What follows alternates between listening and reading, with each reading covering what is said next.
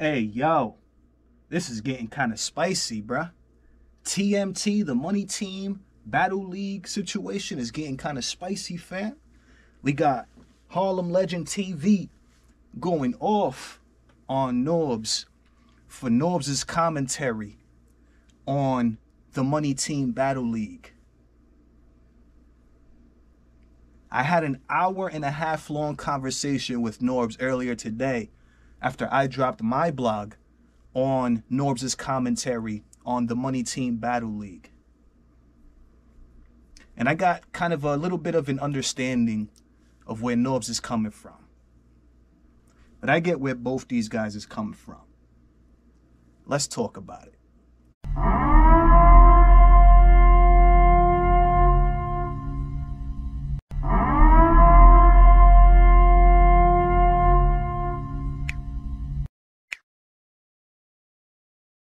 Oh, yo, this is kind of wild, bro.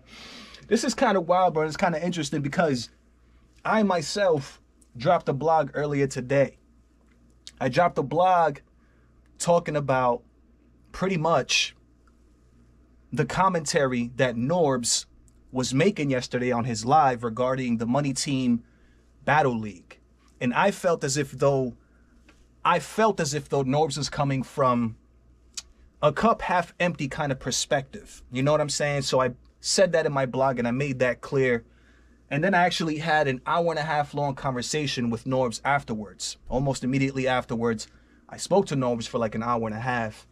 And I gained an understanding of where Norbes is coming from, bro. And I realized something that I think a lot of us need to realize, right? As it pertains to perspective. The reason I'm bringing this up right now is because, bruh, I just witnessed Harlem Legend go off pretty much on Norbes and his commentary.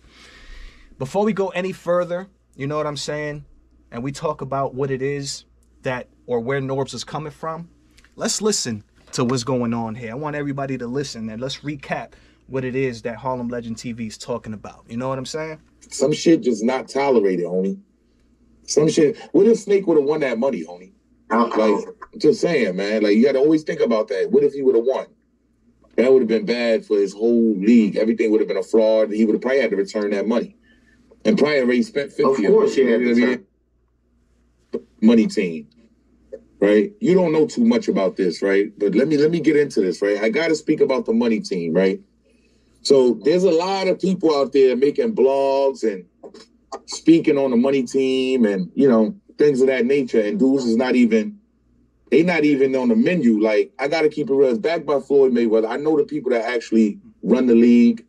So, you know what I'm saying? And I'm on the phone with them constantly, right? So I want to say this, right? I see a lot of bloggers, specifically Norbes. I'm going to say his name, though, because I'm like that. You know what I'm saying? I see Norbes throwing a little shade to me, right? And, you know, I want to say to Norbes, you had your turn, right? You had your chance, right? So, respectfully, you had your chance. I mean, you was in the URL. Obviously, he didn't read. We talk about contracts, right? Because he didn't read his. Or was there even a contract? I mean, so how are you going to teach anybody about the business?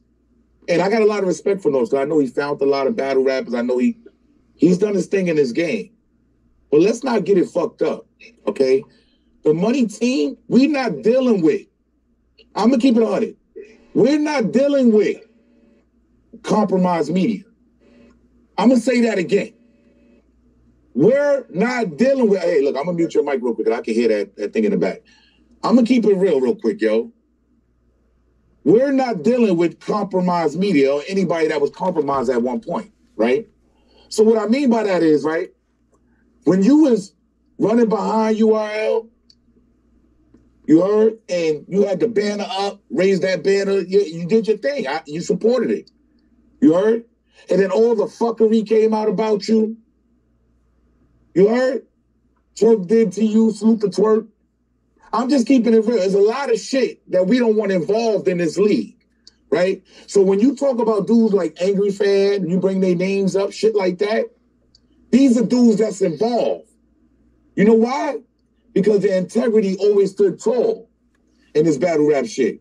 We're not looking for people that basically sold their souls, and then when they got kicked out the whip, they looking to get in. Why are you even mentioning? I understand he's a blogger. He's a blogger. This is what bloggers do. But we here to separate the real from the fake. You heard? I'm just keeping it real.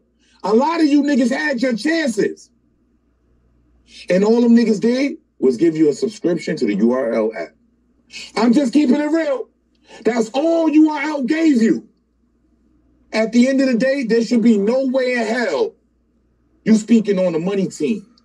Yeah, I represent the money team. Facts. I represent the money team league, the money team battle league. There should be no reason why Norbes is speaking on anything that has to do. Oh, make your opinion. You heard? Because you're a blogger now. You're no longer a URL recruit or a URL flunky. You heard? A lot of you compromised niggas, stay away from me. I don't want to know y'all. Don't get in my DM. I don't want to holler at you. I don't want to be your friend. I got to keep it honest. No, I don't want to do an interview with you. A lot of you niggas is on top of the world and had your chance.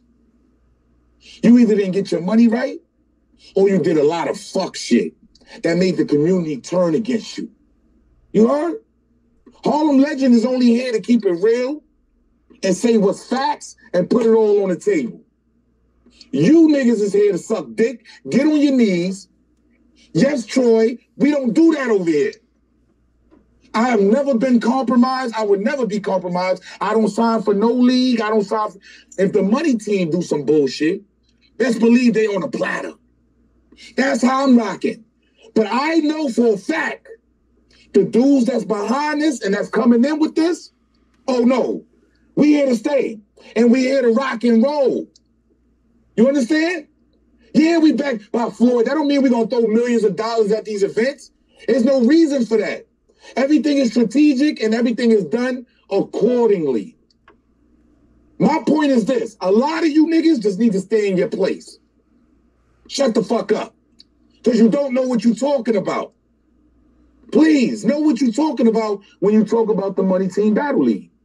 That's all I'm saying. Know what you're talking about, please. It's a takeover. Get used to it.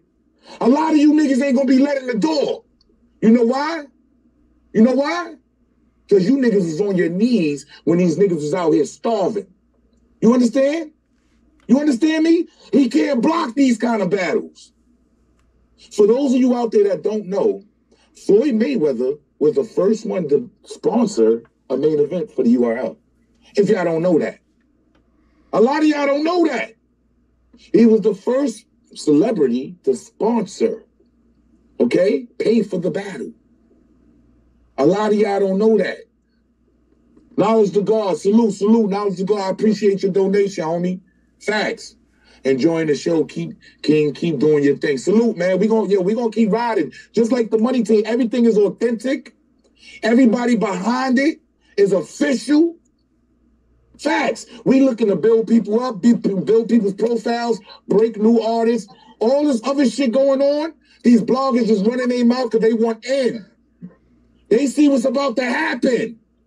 I'm not letting nobody fuck this up. This has to go, we have to win. Or you niggas, I don't want to say you niggas, the people, us. We're going to be confined to an app, y'all. Do y'all want to be confined to an app for the rest of your life? Keep it real, Philly. Do you want to be confined to an app? No shade on nobody. I love YouTube drops. I love pay-per-views. I'd rather pay for it on pay-per-view that one-time shot than deal with these fucking apps. The apps has really taken the taste out of battle rap. It's really watered it down.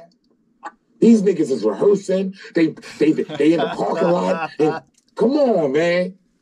It's taking the love out of battle rap. We're looking to bring it back to the essence. And the niggas I fuck with, that's what they looking to do. Sign me up. Where I sign at? Norbes, mind your business, Norbes. You don't know what you're talking about. You didn't reach out. You ain't reach out to nobody. You know who the fuck is behind all this. You're not reaching out. So don't get up there and spew You heard? That's my only thing. Don't paint fake narratives.